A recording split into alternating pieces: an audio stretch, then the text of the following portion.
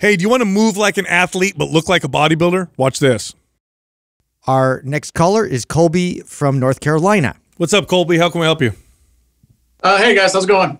First off, thanks so much for what you guys do. Really appreciate all the context you guys bring to this instead of peddling a one-size-fits-all kind of thing. So I appreciate that. I guess a little backstory first. I'm 39, kind of just trying to be a healthy, strong guy. But like many people who call in, that journey started some time ago with CrossFit for me. I really enjoyed it. It gave me an entry to strength training, but I would never benefit from consistency because I would hurt myself, be out for 2, 3, 4 weeks, get back into it for a month or two, hurt myself. So I strayed away from that, and I really like the Olympic weightlifting. So I moved to another gym that did Olympic weightlifting and strength and conditioning. And then that kind of got a little boring for me. So I just chose to focus on strength and conditioning. Been pretty consistent with that now. So my actual question comes from an episode you guys did recently where you said that chase, performance, and aesthetics will follow, which I really liked that. So I'm curious if there is some ways that you can add some movements or some exercises to a strength-focused workout that would accelerate some of the aesthetic gains because I'm not quite there in the ways that I would hope to be. Okay. Well, you can combine the two. We have a sexy athlete bundle, I believe, which includes MAPS Aesthetic and MAPS Performance. And so think of it this way. Let's say you have 4 workouts in the week, Colby. You could make 2 and 2, right? So 2 performance kind of based, 2 like aesthetic, maybe bodybuilder focused, or you could go 3 and 1, depending on which one's more important to you, or mix it up. Or you could run one for a while, and then like that's the way the sexy. That's another way to do it. Or you could do a performance and add the focus sessions in between. You know, there's lots of ways you could kind of skin this cat. Are you familiar with any of our programs? Do you have any of them, Colby?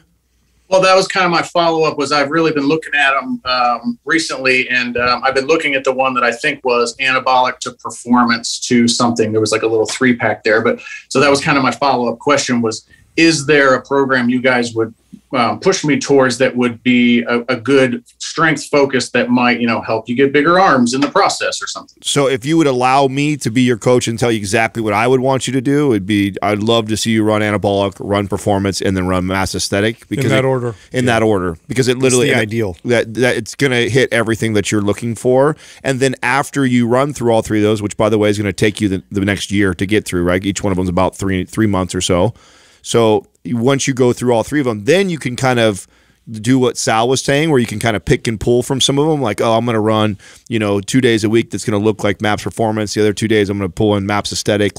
And that we encourage that, right? After we tell people, trust the process and our expertise in building and writing programs, follow it to a T, and then after that, you can start to kind of play with and mold more to your specific goals. And I think that order would be ideal. Yeah, the other thing to consider too, Colby, with aesthetics, especially for men, is getting lean makes a huge difference with aesthetics. You get away, just getting somebody to get down to, 9–10% body fat, and it's like all of a sudden just these aesthetics really start to pop out. So I don't know how lean you are. I don't know what your body fat percentage, or if you've ever really gotten to that point where you can see that kind of muscle definition.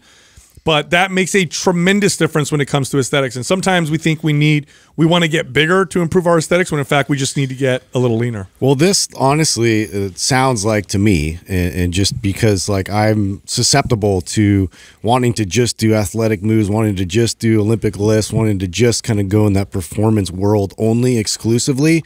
Once I ventured into hypertrophy training, it was a game changer for me. And I don't know if you've actually put an entire focus on hypertrophy training specifically, but to interrupt that and create a whole new stimulus for your body, it's going to respond and you're going to love it. Yeah, so we're going to since you don't have those programs, we'll send them to you. It's the RGB bundle, so you'll actually get all 3, and then follow them in that order: MAPS Anabolic, MAPS Performance, and then MAPS Aesthetic, and you should get a great deal of what you're looking for.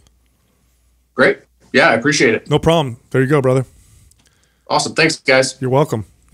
Justin is right. Like when he actually started to do that, sex appeal on the sexometer went from like a 4 to like a solid 6 after he started doing I finally got some of your DMs. It was a solid 6. Solid 6. Unfortunately, it was all dudes. It looked hey, let me At tell least you, I started getting DMs. dude. Hey, you get a guy tells you look good. You look good. That's true. That's That's probably true. a It's better compliment. Yeah, it's a better compliment.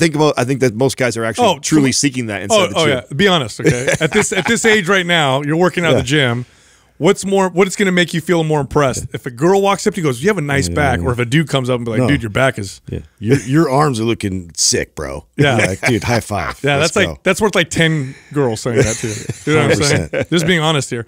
Yeah, no, his question is common, right? The whole balancing of performance and aesthetics. They do work very well together. They really do. I mean, you can go extreme in one or the other, but you can get a great balance with the two because they do communicate well to each other. They're not competing, signals necessarily like you would find with other type of pursuits. Well, we always have to remember, I forget sometimes the amount of people that are probably just finding us today, right? I mean, I don't know exactly what it is, but it's probably thousands every day that are listening to their very first show, and we just assume that they kind of know the way we wrote these and the intent that we wrote them in, right? This is why we wrote this. Like we wrote the MAPS Anabolic, MAPS Performance, and MAPS Aesthetic in that order because it really is, for the most part. There's always exceptions to the rule and people with very, very specific, narrow goals.